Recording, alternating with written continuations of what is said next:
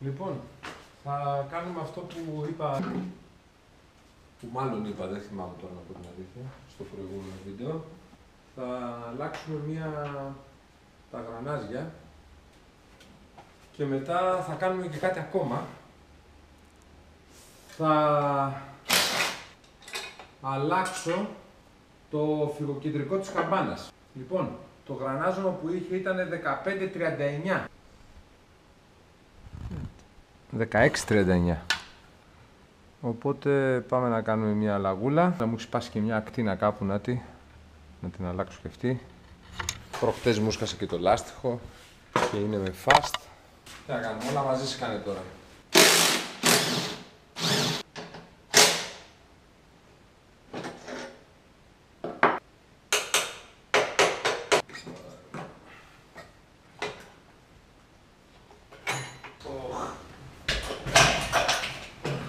Δεν είχα γνήσει ο διπλό στάν. Είχα την κλασική τύπερα με τη μαλακία που κυκλοφορεί.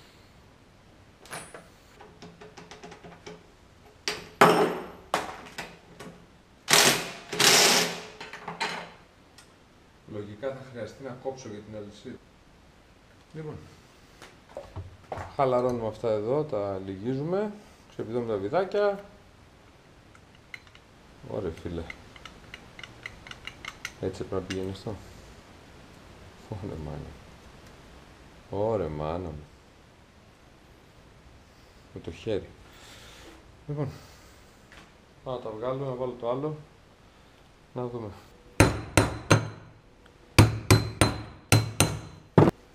Ωραία φίλε, με το χέρι. Μάλιστα. Ωραίο σήμερα. High performance sprocket. Τι λέει ρε φίλε.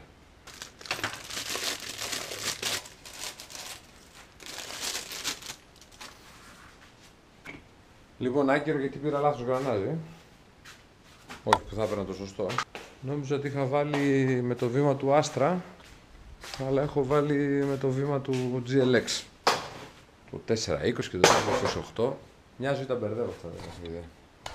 Οπότε πάμε να κάνουμε έτσι κάτι λίγο πιο ενδιαφέρον. Να λύσουμε εδώ το καπό, να τα βγάλω όλα, Αδειάζουμε λάδια.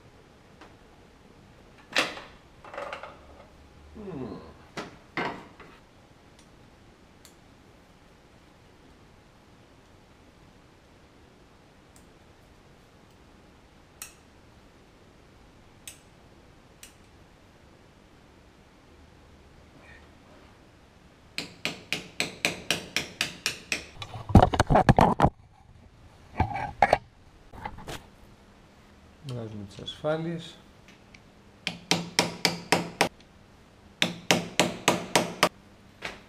Παίρνουμε και το ειδικό εργαλείο που έφτιαξα. Επαγγελματική ποιότητα.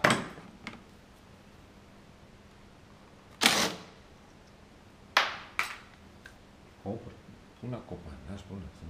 Και δεν είναι τίποτα δηλαδή. Με ένα τροχό και ένα... Τι έχει γίνει σήμερα. Καρυδάκι.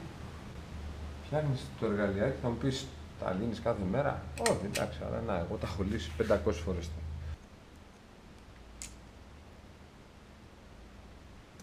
Δεν ξέρω πώς γίνει αυτό, να πω την αλήθεια. Ξέρω εγώ. Τσίκι, τσίκι, τσίκι, τσίκι.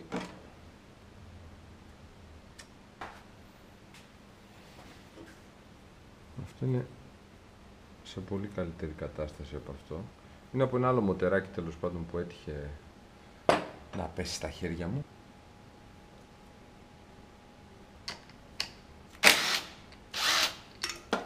Πα.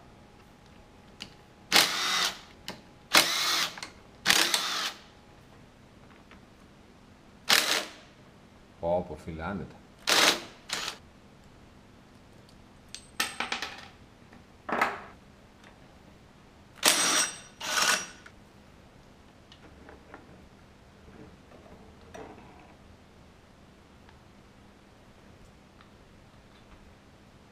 Θα αλλάξουμε σε δισκάκια εδώ. Θα το δείξουμε και αυτό πώς μπαίνουν οι δίσκοι δηλαδή. Και εδώ υπάρχει αυτή εδώ αυτό το φάγωμα. Το οποίο εντάξει εδώ είναι, να μου δείτε. Φαίνεται ας πούμε ότι έχει κάνει. Και έχω αυτό από ένα άλλο μηχανάκι. Το οποίο ναι μεν έχει κάνει γραμμές αλλά το που τις πιάνεις με το χέρι. Άρα είναι σαφώς καλύτερο. Πάμε να αλλάξουμε τα φυγοκεντρικά, ναι, τους σιαγόνες μάλλον. Λοιπόν, κάτσε να αλλάξουμε και τα δισκάκια στην καμπάνα.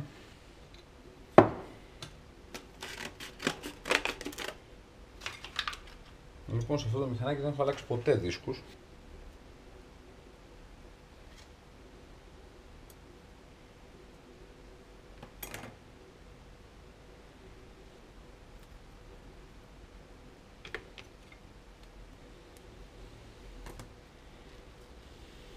Και μου είχαν πει κιόλας ότι πρέπει να τους βάζεις λίγο μέσα στο λάδι, οπότε τώρα πάω να τους βουτήξω μέσα στο λάδι όπως είναι, φαντάζομαι εκεί.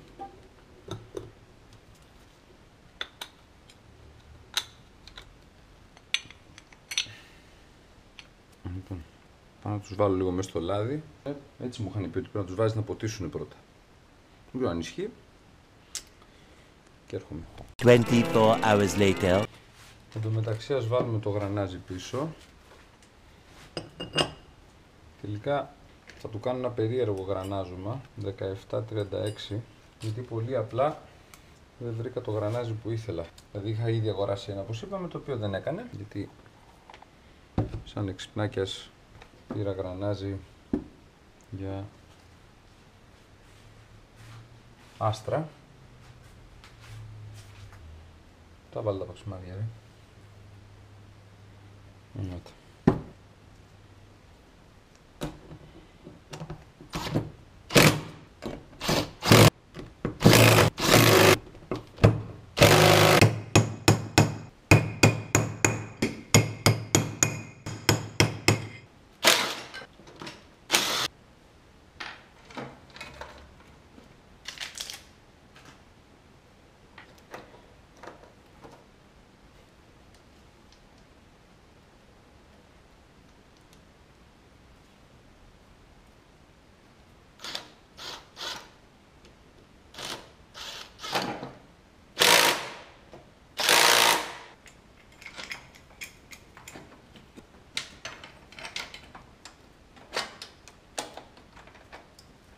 Και βέβαια θέλει κόψουμε μια αλυσίδα. Λοιπόν, την έκοψα. Τώρα ίσως κάποιοι θέλατε να το δείτε πώς γίνεται, αλλά δεν το έγραψα εκείνη την ώρα.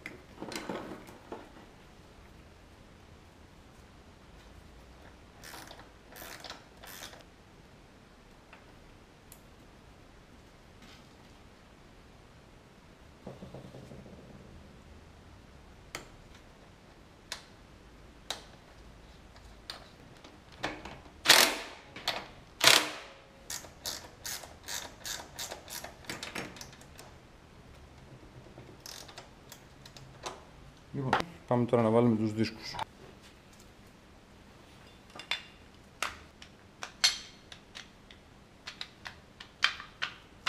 Λοιπόν, διαπίστωσα επίσης ότι αυτά τα μόβ τα ελαττηριάκια που αν θυμάμαι καλά ήταν νιούφρεν τότε που τα είχα πάρει, αλλά δεν είμαι και σίγουρος.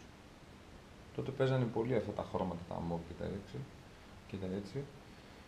Είναι πολύ πιο μαλακά από κάτι άλλο που βρήκα. Θα βάλουμε τα πιο σκληρά ελαττήρια να γίνει η δουλειά μας. Την καμπάνα αυτή που είπαμε και την άλλη φορά ότι κάναμε καινούρια, που λέει ο λόγος όχι καινούρια. Όλα μαζί εδώ. Λεκανάκι. Που πολλοί μου λένε να το βγάλω, αλλά δεν έχω καταλάβει γιατί να το βγάλω, ρε παιδιά. Για να το έχει τώρα εκεί ο Ιάπωνας.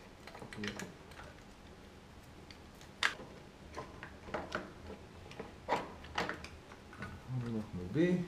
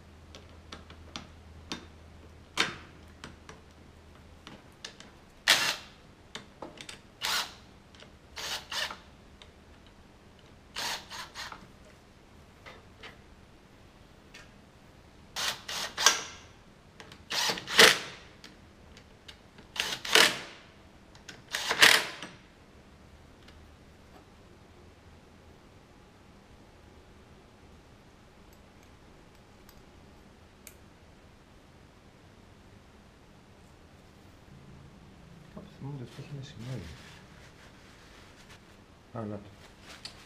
Το κοίταγα ανάποδα. Το σημαδάκι έτσι. Εδώ έχει έναν άξονα. Αν φαίνεται εδώ έχει ένα σημαδάκι. Και εδώ έχει αυτή τη βουλίτσα, όχι τις 4 μεγάλες. Τη μία τη μικρή που είναι πάνω από την κορυφή εδώ. Θα βάλεις την ευθεία. Τι άλλο έχουμε?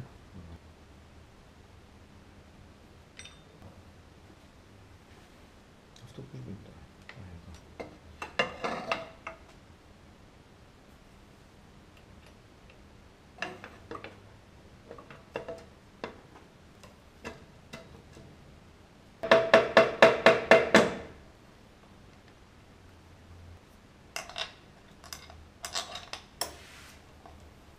Τι μπαίνει? Από εδώ και πάει και πιάνει απέναντι.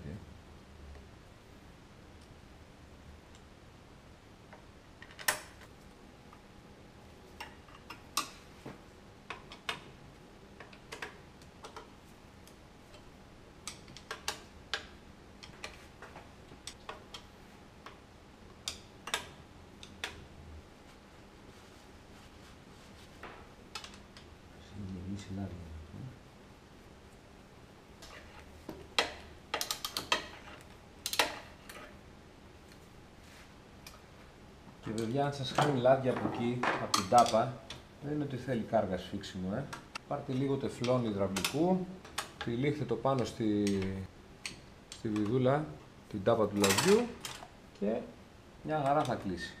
Λοιπόν, πάμε να κάνουμε και τα τετριμμένα τώρα. The next day. Του βάλα όλα τα υπόλοιπα, ρόδες, εξατμίσεις, ιστορίες και το έχω κάνει ήδη μια γύρα εδώ απ' έξω να δω αν δουλεύει σωστά. Normal φαίνεται να δουλεύει, οπότε πάμε να κάνουμε ένα test drive, να δούμε τελική κτλ. Έχω κατεβάσει και ένα καινούριο app εντωμεταξύ, θα το δούμε και αυτό. Έχω έρθει σε ένα υποτίθεται ερημικό σημείο και γίνεται της πουτάνας από αυτοκίνητα. Άμμο την τρέλα μου.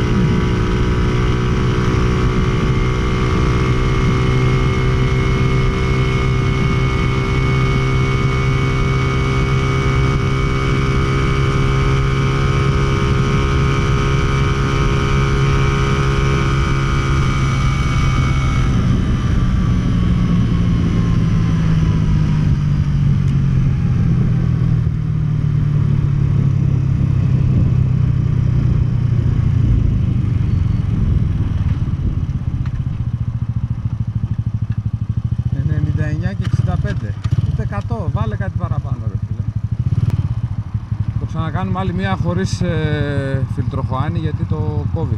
Λοιπόν, έβγαλα τη φιλτροχοάνι γιατί ένιωθα ένα μπούκομα εκεί στο τέρμα γκάζι, δεν μπορούσα να το ανοίξω το τέρμα. Οπότε πάμε πάλι. Πάμε.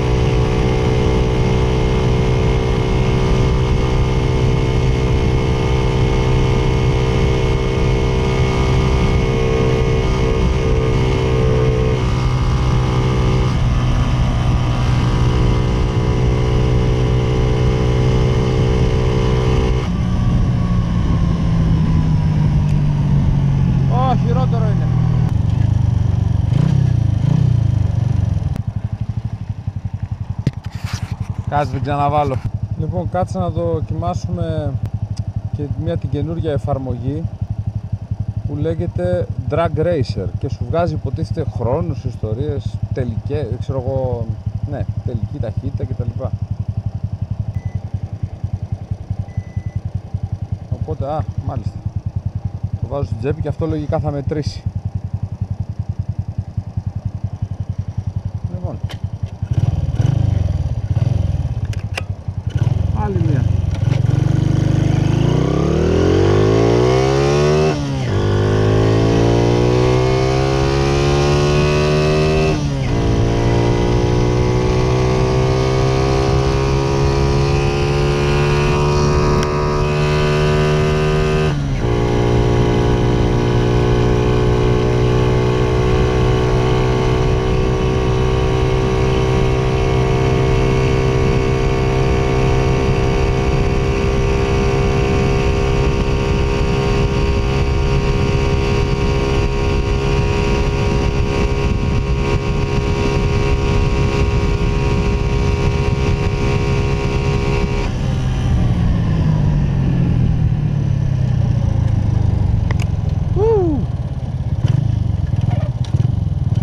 Εμένα μου φάνηκε πιο γρήγορα από την άλλη, πάντως.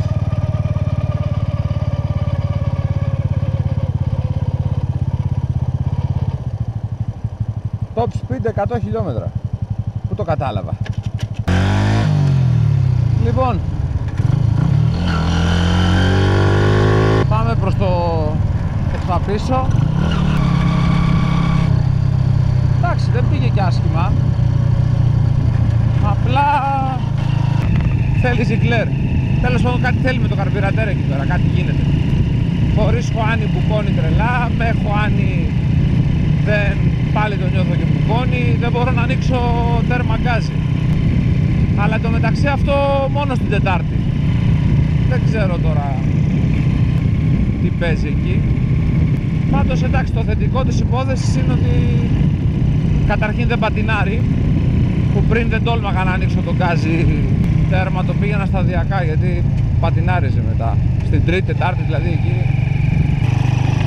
Μην ξεχνάμε ότι εγώ δεν είμαι και μηχανικός, άρα για μένα είναι ουσιαστικά μεγάλη επιτυχία.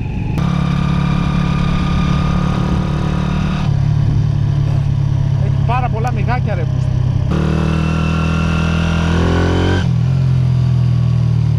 Οπότε τώρα αφού πέτυχε,